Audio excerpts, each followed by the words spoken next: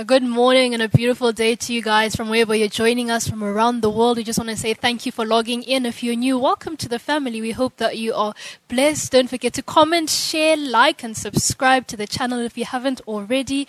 We hope you guys are going to be blessed by the word. You know, one of my favorite scriptures is that it says that his word is a lamp unto our feet and a light unto our path. And, you know, I just hope that the word that you're about to hear is the same for you. I hope it nourishes you and nurtures you. Please make sure to get your notebook and your pen and get ready to write down some amazing word. We thank you guys for joining us. Stay blessed. It's a wonderful morning. And greetings to you in the lovely and precious name of Jesus. Thank you for joining in this morning. It's good to see you. Hallelujah. Blessed be the name of the Lord. This morning, I just want to share with us on a subject that I've entitled The Precepts of the Lord. Precepts of the Lord. Precepts. The Precepts of the Lord. Our main text will be from Psalm 119. We are going to read the first 8 verses of the Psalm. We are told this is an acrostic psalm, meaning particular sections begin with different words or letters of the Hebrew alphabet. So this first part is from Aleph.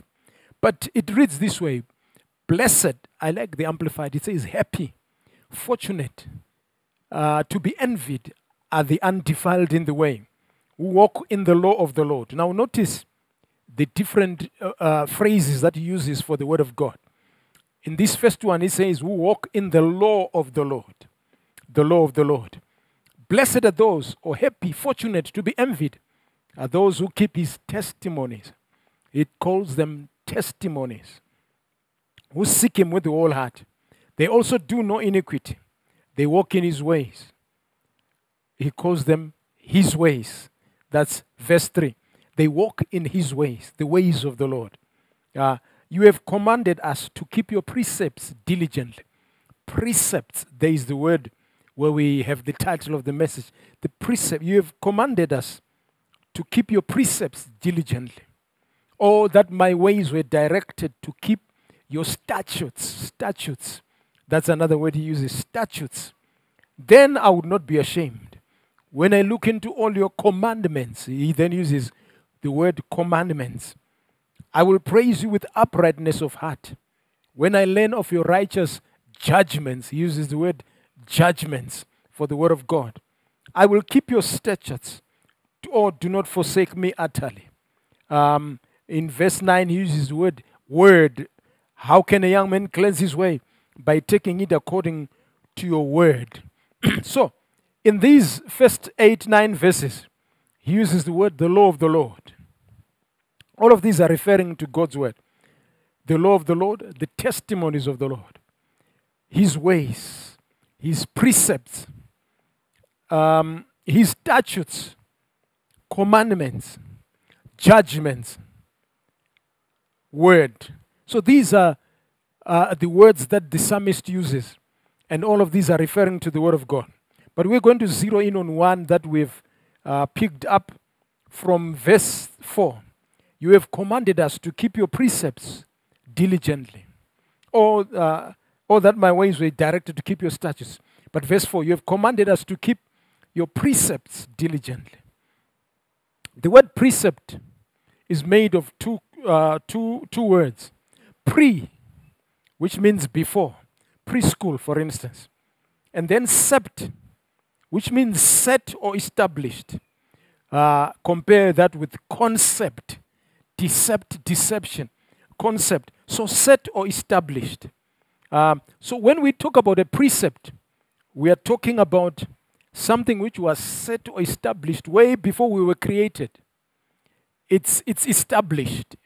It's a principle, if you want to put it that way. So you can't change it. And so he says, oh, that my ways were directed to, rather, he says, you have commanded us to keep your precepts diligently.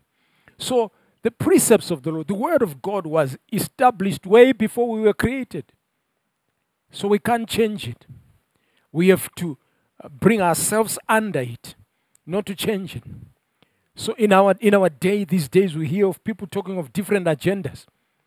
LGBTIQ. binary. Children have to choose what sex they are. But God has already chosen for them by the anatomy that they have in terms of who they are, whether boy or girl. So it's the word of God is set. You can't change it.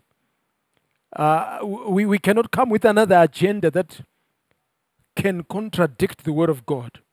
That his word was established before we were created. And hence, we are commanded to keep his precepts, to live by them. Precepts are like gravity.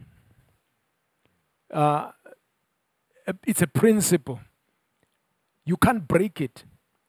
If you break it, it will break you. Let's imagine you are trying to jump from a high-rise building, 20, 30, 40 floors, whatever floors, Burj Khalifa in Dubai, whatever. If you jump from there and you stand up and say, I'm so and so, whatever your name is, I defy gravity. It will not do anything to me. I'm assuming you won't have a parachute. And then if you jump, it does not matter your status. It does not matter your rank in life. You are going to come down at a velocity of 9.8 meters per second squared, according to physics. That's the acceleration that you are going to have as you come to collide with the ground, or wherever you will collide, you will meet your fate. So you can't break the law of gravity. It will break you if you try to break it. I know there's issues of the law of lift, but that's a subject for another day. When we then talk about God is the one who can then override that. But you can't break it. If you break it, it will break you. You cannot break God's word. If you try to break it, it will, like gravity. If you try to break God's word, it will break you.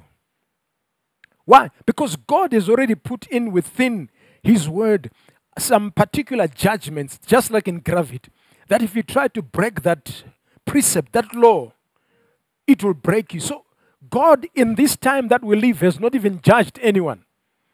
People are experiencing the consequences of breaking what God has already said, because within those precepts, within those principles, are embedded a judgment that follows should you break it, just like gravity.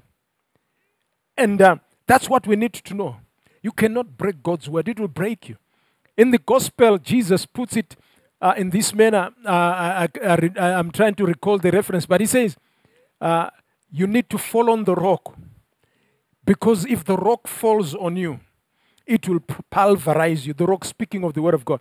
Fall on the rock, or else if the rock falls on you, it will grind you to powder. So you must make a decision to allow the word to work in you, or else if you allow the word of God to fall on you as you break it, it will break you and grind you to powder. So it's important, therefore, for us to realize that the precepts were established before we came onto this planet. What we need to do is to respect them and to live by them. If we are to live lives that are good, lives that are blessed, we must respect those laws. Otherwise, those precepts, our lives will not be what they are meant to be. And so, this morning, I just want to encourage us to live by that word, to live by the precepts of God. Remember, again, we said, just like gravity has no respecter of persons, so the precepts of God have no respecter of persons. It does not matter what rank you occupy in life, what office you occupy in life, where you are in, whether rich or poor, whatever. It does not respect that. You must obey it. You must live by the precepts, or else the consequences of breaking those precepts will follow you. And so, we are exhorted, therefore. The psalmist speaks about living according to the precepts of the Lord, obeying his word. We must be able to do that. And we must understand it was set before we were created. As a result, there is no right way of doing wrong. I will repeat. There is no right way of doing wrong. Wrong is wrong. It doesn't matter what age we live in. Wrong will remain wrong. Right will remain right. There is no right way of doing wrong. We must decide and know that this is what the Word of God says. This is what the precepts of the Lord say. And the other thing that we see concerning precepts is that precepts are like a ruler. And the ruler is used for, they are a standard, let me put it that way. A standard.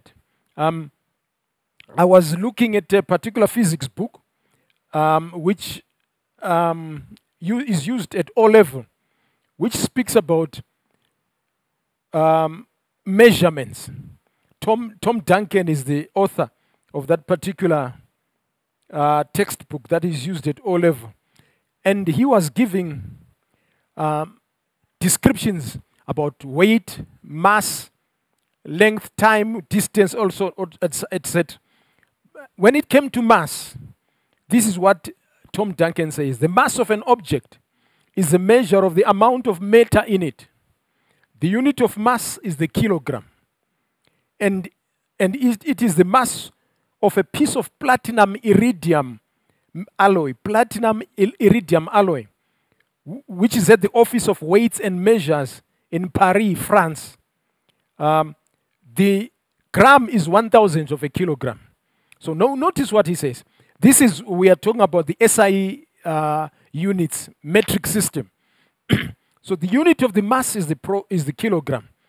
And it is the mass of a piece of platinum iridium alloy, which is kept at the Office of Weights and Measures in France. In other words, what is simple saying, that is the standard for kilograms all over the world. You can't come with your own definition of a kilogram. Let's assume it's half the mass of that one that is in France. And you say, no, for me, this is a kilogram. When I'm selling things, this is how I will weigh it. I will weigh it with this weight that I have, which will be half of what they have in France. You can't come up with your own standard. With your own kilogram, let me put it that way. You can come up with your own standard. That is not the metric. But you can't come and say, this is the kilogram, and then come up and say, that's what is the measure. No. It's a standard that is set. So when the precepts of the Lord are a standard, in our day we can't come up with our own definitions of what is right and what is wrong. It's already set. You can't change it. And that's what we need to understand. Again, when we talk of a standard, for instance, a ruler that is used to measure length, the ruler not only measures length, but we can use it to divide and to draw a line. So the standard also is for drawing a line. It means that when we then take the standard of the precepts of the Lord, the Word of God, we are drawing a line in the sand and I was saying, I will not cross this line. This is my standard. This is where I stop.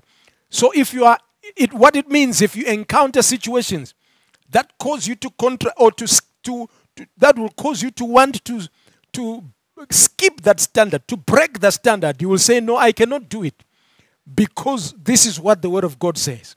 Let me give examples.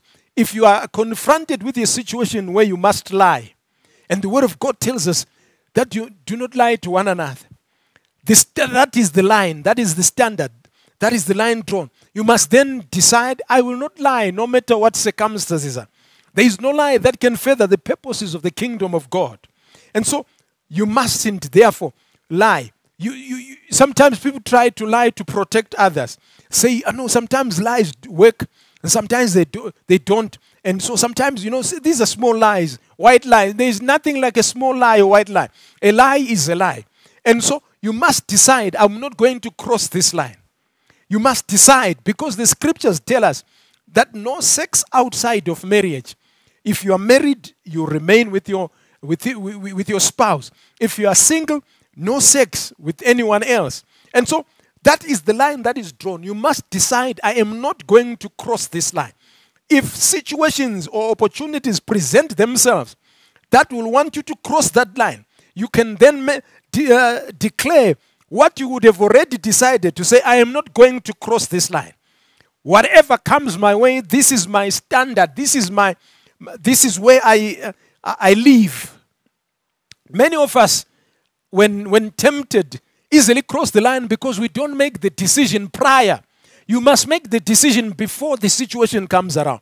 And when the situation comes around, you already have made up your mind.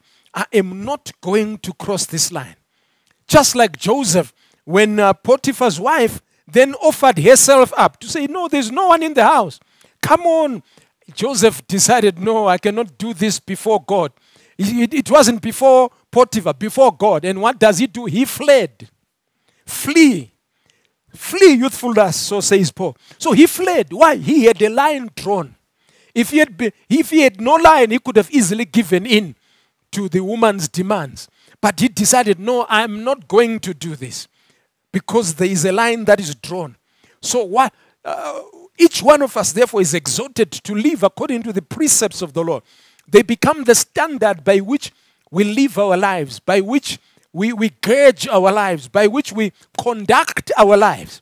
If you meet a policeman at a roadblock, like here in Zimbabwe, and they then ask you, Sakatoita say, when they ask such questions, it's a soliciting for bribes. What do you want us to do? They've caught you with something wrong in your vehicle. You can then say, no, here is some money for a Coke, which is actually a bribe in essence. But you can then decide, it does not matter how long I wait at a roadblock. It doesn't matter how much of I'm in a hurry. If I'm caught on the wrong side of the law, I am not going to bribe a police officer. Those are the decisions which we must make. A lot of our countries are plagued with corruption, where people have no standard and they cross lines and they do things that are unethical because there is something to be gained materially or so. But you must make a decision. I am not going to cross this line because the precepts of the Lord say this, because the Word of God says this, because this is what the Word of God says. And so I can guarantee you, as long as you're on this side of eternity, such opportunities will come knocking at your door. And you must be able to make a decision to say, I am not going to do this. I'm not going to do this because this is what the Word of God says. So every one of us will face these challenges on a daily basis. They will come our way. And so you must make up your mind. I am going to live according to the principles of the Lord. Just like the psalmist says, you have commanded us to keep your precepts diligently. You must keep his precepts. They were set before we came onto the planet, and we cannot change them. And it is us that must be subservient to those principles. We must live according to those principles. Principles are like a lighthouse. I've already alluded to this, that you can't break them. In the olden days, there used to be lighthouses that would warn ships of dangerous areas within the oceans. Maybe it's rocks. So the lighthouse would be on the particular place and it would be flashing a light to indicate to the ship to say, don't come any closer. The lighthouse does not move. It is the ship that must move. So the principles do not change. It is us that must change. And if you then would then defy the light that comes from the lighthouse, says, oh, nonsense, I'm going to go straight to where this light is, you will suffer damage. The ship would be destroyed, and it will hit the rocks, and that's what will happen. So lighthouses were meant to warn people. When they were meant to warn ships of danger, and that's what the Word of God does to us. We must be able to conduct our lives, to align our lives in line with what the Word of God says. Otherwise, our lives will be destroyed. And so the psalmist tells us, he says, you have commanded us to keep your precepts diligently. And so we must, each one of us, be able to keep those precepts and live according to them. And so what we find in terms of the principles is that because we have decided to live according to these particular precepts, what is said by God, we acknowledge it is God who said it. If earthly governments issue decrees or edicts or statutes that are contrary to these precepts of the Lord, we have every right to defy those earthly authorities. We have every right to refuse to bow down to the laws that a government decrees that are contrary to the word of God. Because we are governed by the word of God first and foremost, not by anything else. So, if earthly governments therefore come up with principles, laws that are contrary to the word of God, we can defy those earthly governments, and we will not be violating God's word, but we will be in line with the word of God. And that is what the word of God exhorts us and encourages us to do. And so, this morning I encourage us to reflect on our lives in terms of, I know I'm already preaching something you probably already know, to reflect on our lives in terms of that which we've accepted as the base doctrine, that which we've accepted as the principles, that which is established in our lives. Are we living according to those particular principles? Are we conducting ourselves according to God's word? I remember when I was a young believer, we were staying together as family. I had two brothers, twin brothers. They are both deceased. They are no more. But when I got saved, they probably hadn't conceived the amount of work that had gone into my life, rather the change that had happened in my life, such that, like they would have done in the past. Somebody comes, knocks on the door, and is looking for them. Probably they owe this particular individual. So they would then say, go to the door, tell them I am not here. But there had been such a powerful change in my life. I said, no, I cannot do that. I cannot lie on your behalf. You are here. I said, no, go tell them. They thought I would probably do exactly what they said. And so I went to the door and I told them, no, come in. He's here. They are here. They are both of them too. And it was a shock to them too. So this thing of being a Christian is so real that you can actually throw us under the bus. Yeah, I can do that because I cannot lie on your behalf. I told you, don't send me to the door because I cannot lie. I made that decision. And so it's important. Like I'm saying, each one of us, we face such, sometimes we think it's small things, but even beginning with those small things, we must decide, I am not going to do this. And I think that's what convinced them to say, no, this Christianity thing is real to this young man, because they saw. I remember one other time, a uniform was bought for me, school uniform, and I wasn't too sure where it came from. But it looked like whoever sold the uniform must have stolen it somewhere where they work. So it was sold to us at a cheaper. I refused to wear it, and my mom had to buy another uniform because I refused. So I can't wear a uniform that was stolen. This guy looks like he stole it from his workplace. So we must make decisions, and such small decisions will impact us for the future. Like one particular person said, obedience for today is crucial for tomorrow, is important for tomorrow. It impacts the future. So whatever small steps of obedience that we take right now, they are important even for the future.